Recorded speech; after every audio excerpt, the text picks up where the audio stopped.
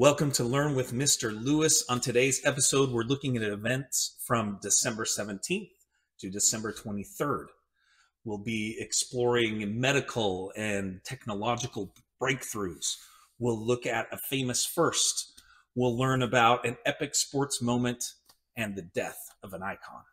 On December 17th, 1903, Orville and Wilbur Wright make the first ever powered flight.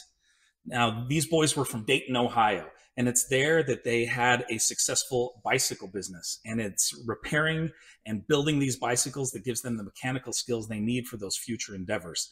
They become obsessed with Otto Lilienthal's 1890s glider flights in Germany, and they decide to build their own. And with consultation with the U.S. Weather Bureau, they choose the spot, and that is Kitty Hawk, North Carolina. In 1900, they start these glider tests. And then they build a wind tunnel to improve those gliders. And in 1902, they have these further tests with this new and improved glider. And then they build, back in Dayton, a 12 horsepower internal combustion engine with the help of machinist Charles Taylor. And then they're able to make that famous flight. And I highly recommend checking out the exhibit at the National Air and Space Museum. On December 18th, 2022, one of the greatest soccer games in history took place in the World Cup final in Qatar. Now, this World Cup was not without controversy.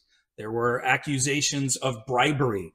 There was the exploitation of migrant workers. You had concerns about Qatar's sports washing, its human rights abuses. The calendar was weird, that this was being played in November and December instead of the usual time in the summer. But the World Cup final was an epic matchup between defending champion France and South American powerhouse Argentina. And it was a chance for Lionel Messi to cement himself as one of the greatest players in history. Argentina would take a lead, and then France would equalize. And then Argentina takes the lead again, and then France equalizes, and it comes down to an epic shootout at the end. And celebrations like crazy in Argentina and with the Mr. Lewis family, as we were in a hotel room watching it with a Zoom call with my wife's Argentine family. On December 19th, 1776, American patriot Thomas Paine publishes his great pamphlet, The American Crisis. Paine was born in Thetford, England, but in 1774, he meets Benjamin Franklin, who urges him to move to Philadelphia. And with Franklin's influence, he's able to get a job with the Pennsylvania Magazine. In January 1776, he publishes his most famous work, Common Sense, which plays a major role in convincing colonists to declare independence. But the second half of 1776 is not great for George Washington. He loses in New York City. He's forced to camp on the Pennsylvania side of the Delaware River. And it's there that Washington has the American Crisis read to his troops with great words like, "These are the times that try men's souls." And the harder the conflict, the more glorious the triumph. And that triumph was great as Washington's men crossed the Delaware and defeat the Hessians at Trenton. On December 20th, 1963, for the first time since the construction of the Berlin Wall, 4,000 West Berliners are given one-day passes to visit their family members on the other side for the holidays. A massive crowd lined up to get these passes once East Germany announced that this was a possibility. And family members were able to see each other for the first time in more than 2 years.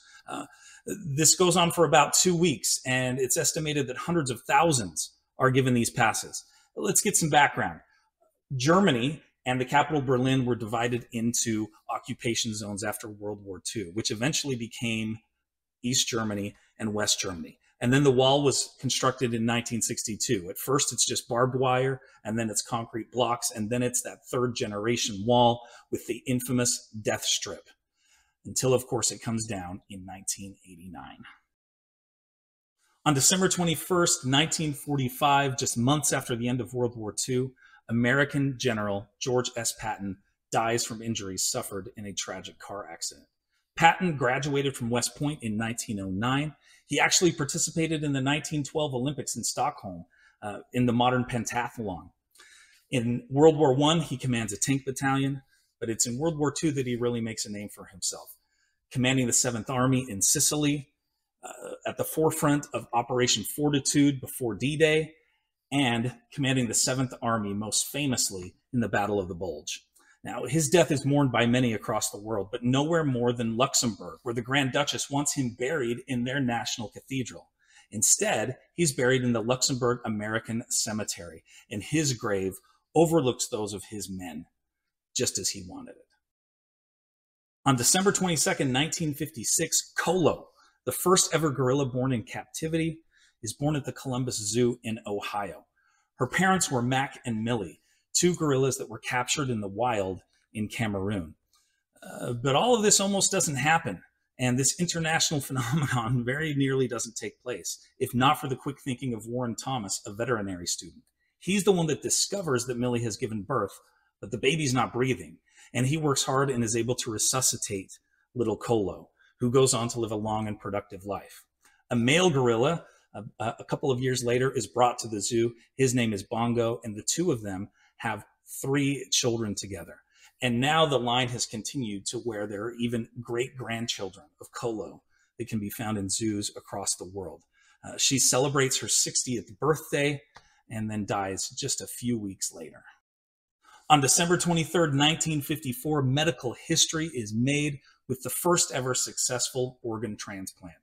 This happens at the world-famous Brigham Hospital in Boston, Massachusetts, where Ronald Herrick, age 23, donates a kidney to his twin brother, Richard Herrick. It's a 5.5-hour surgery, and it is successful. And the doctor who performs this surgery, Joseph Murray, is actually given the Nobel Prize in 1990 for his efforts in transplantation. Tragically, Richard, the recipient of this, dies 8 years later, but from unrelated causes. His brother Ronald lives another 56 years after this transplant, dying in 2010. And of course, this changes everything. The world is a different place because of this.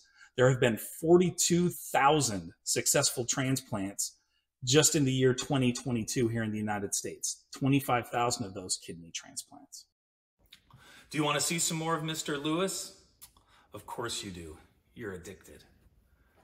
There's a great video here, another great video here, and you can subscribe right here. Do you want to see some more of Mr. Lewis? Of course you do. You're addicted.